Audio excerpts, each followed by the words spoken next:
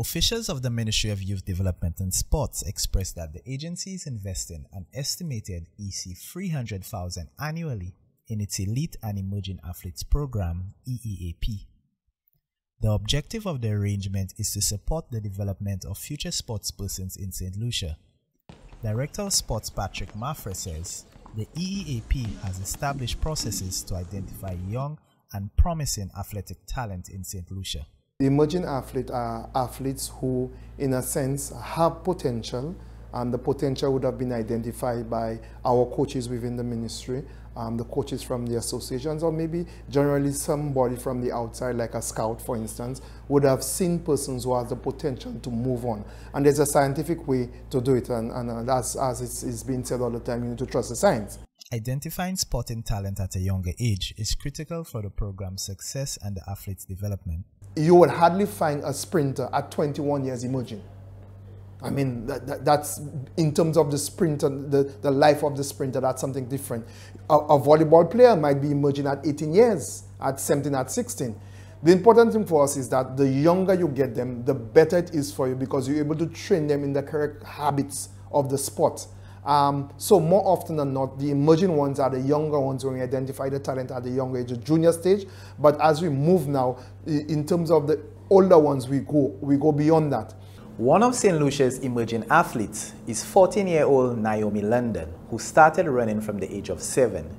Seen here wearing her national colors, her goals are set at the highest levels. My dream is to go to the Youth Olympics and Senior Olympics after, and to make Saint Lucia proud.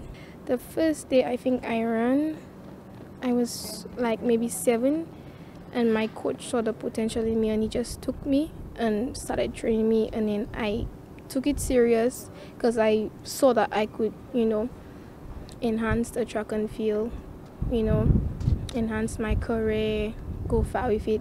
So I just started, I personally wanted to do cricket, but I saw more talent in track and field. Her coach revealed that she is one of the fastest young sprinters on island.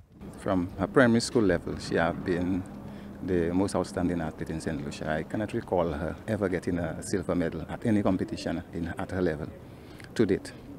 Arguably, she is as of the competition we had this year, she is the second fastest female in St. Lucia at the moment.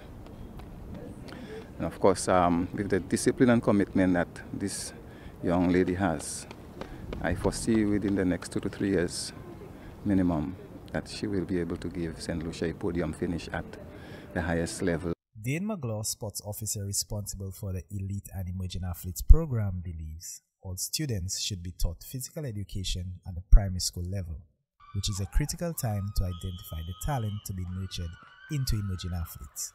With athlete commitment and dedicated coaching, eventually some will make it to the elite level. Marvin St. Louis, reporting from the Ministry of Youth Development and Sports.